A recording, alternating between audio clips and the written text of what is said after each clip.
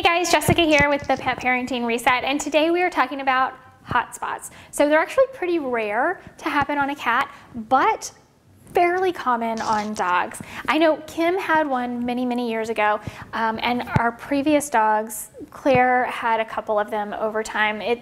They're not pleasant. So we're going to talk about how to handle them when your dog does get one, and why it's so important to treat the underlying cause of a hotspot. So you may have heard the term hotspot and you're not really sure what it is, or you've even, like, your dog has had some and you realize what they look like, but you still aren't really sure what it is and how they come about. And that's perfectly understandable, because a lot of times they just seem to come out of nowhere. And that can be very true. Sometimes you can go to work in the morning and your dog is perfectly fine, and by the time you get home in the afternoon, they are obsessively licking and itching and scratching and biting at this one tiny little spot on their body that we know as a hot spot. So really a hot spot, and that's, you know, a layperson term, a hot spot, is an itchy, inflamed area of skin that your dog obsessively licks at, bites at, scratches at. Really, unfortunately, these spots on our dogs are sore and they hurt. They are very unpleasant for your dog to have, and very sensitive to the touch. So even though they are licking and biting and scratching, it hurts them when they do it, but it hurts so much that they don't know what else to do, so they just keep itching and licking and biting and scratching. So your vet may call this a couple of different things. One term, medical term, is pyotraumatic dermatitis. Possibly they could call it acute moist dermatitis, or even superficial pyoderma. Now, my vet, I very vividly remember, don't ask me why because it was many years ago, she called it pyoderma, and I was like, okay, that term is way over my head. Let's just make my dog feel better, right? And here's the thing, triggering a hot spot, I mean, the sky is the limit, right? It could be flea bites. It could be seasonal allergies. It could be something else in the environment that's causing your dog to itch or scratch. What's really interesting is that sometimes now we all live with bacteria on our body, and your dog is no different. There's good bacteria, there's bad bacteria. As long as there is, you know, a harmony and a balance to that bacteria, everything is hunky-dory. But sometimes the bacteria on your dog's skin can actually become overrun and cause a hot spot to happen. What's really important to know is when the bacteria on your dog's skin causes an infection, like a hot spot, we absolutely 100% need to look for the root cause while we treat the hot spot. Now, we always need to look for the root cause, don't get me wrong, but it is especially important in this case. So what do we do to treat a hot spot on our dog? So a lot of times, and I've been this person that I just immediately go to the vet. And you know what? If that is you, go ahead. Go to the vet and let your vet treat the hot spot, because they're going to do all the things and they're going to set you up. Now, if you want to go ahead and start treating, this is absolutely something that you can start treatment for at home. Now, if this is something that just keeps happening, if this is a recurring problem, then of course, you know, we're probably not treating the underlying issue, and you do want to get to your veterinarian. But let's talk about at-home treatment for a hot spot. The very first thing you want to do, and this can be a little daunting, but it is absolutely necessary, is shave the hair in around on the hot spot area.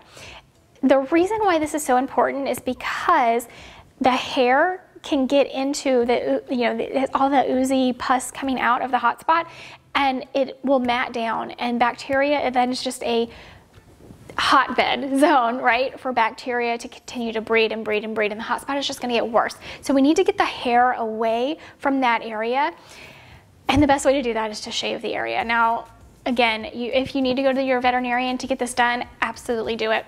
When we shave the hair and get it away from the hot spot area, it can also be very helpful to mark the area. Dr. Becker actually recommends using a Sharpie type marker to go outside, just outside of the hot spot area, and kind of do a light little circle around it, so that you can tell very easily if it's spreading. Because if it's spreading, then we definitely need to get to a veterinarian right away. Because if it's spreading, then we're not doing a good job of containing it and managing it, and your dog is going to need more supportive care. Now, once we get the area shaved, we need to get it cleaned up. Okay, the second step is going to be to disinfect the wound. The best way to do this is with povidone iodine. The brand name is Betadine. So what you want to do is take the povidone iodine and dilute it with purified water until it is the color of tea. Like when you brew tea at home, you know, that kind of, I don't know, very, very light brown color that you get. That's what you want to see when you dilute the povidone iodine. Now, with this is a disinfectant. It is organic. It's completely natural. What we want to do is make sure, because in the first couple of days especially, this hot spot is going to be oozing a lot. We want to keep it clean and dry. So Dr. Becker recommends up to every 2 hours you could do this cleaning regimen and keeping it dry, but at a very, very minimum twice a day. So the third step in this whole process is going to be to soothe the wound, and there are a few different things you can use to help soothe the wound. My favorite is going to be either raw aloe or manuka honey. So you're going to want to repeat the disinfecting process, which is the betadine or the povidone iodine, and then the soothing process, which is going to be either your raw aloe or your manuka honey, often, especially for the first few days, but very often until you start to see the wound actually shrink in size.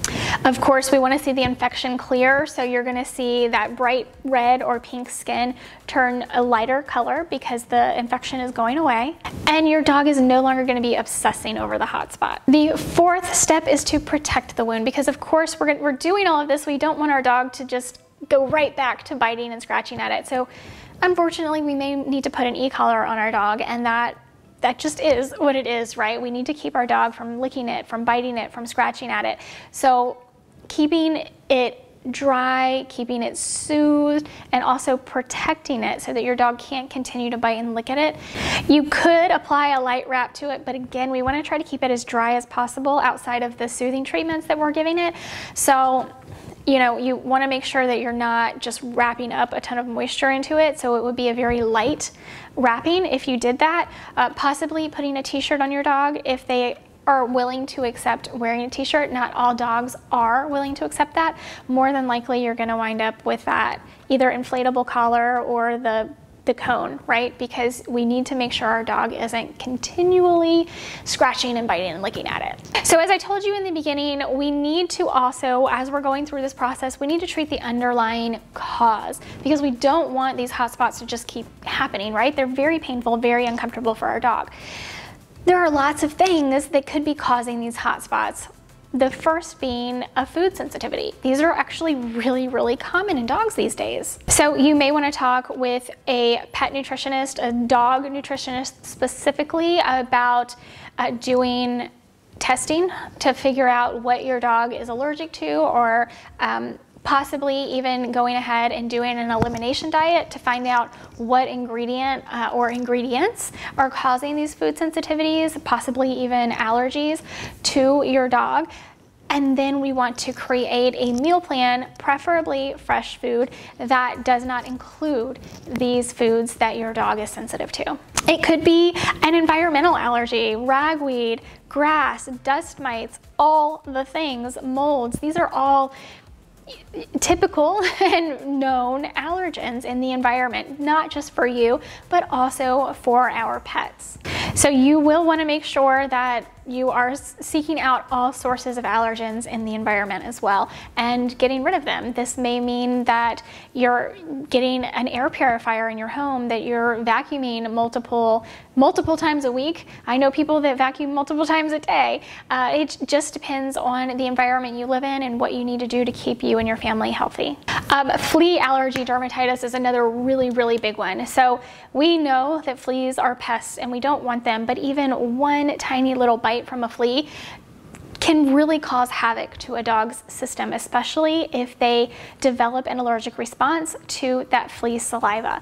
And it's not uncommon, guys. So even if you don't have fleas in your house and you're not, you don't have an infestation, fleas still live out in the world. And if your dog is outside and gets bit by a flea, even not bringing fleas in the house, which is great, but that flea bite can still lead to really, really nasty allergies and itchy skin and hot spots. Of course, we can't forget about physical issues and even emotional issues that could be causing these hot spots. So for example, an older dog possibly, who has gone all their life and never had a hot spot, and all of a sudden, you're noticing hot spots maybe on a joint, right?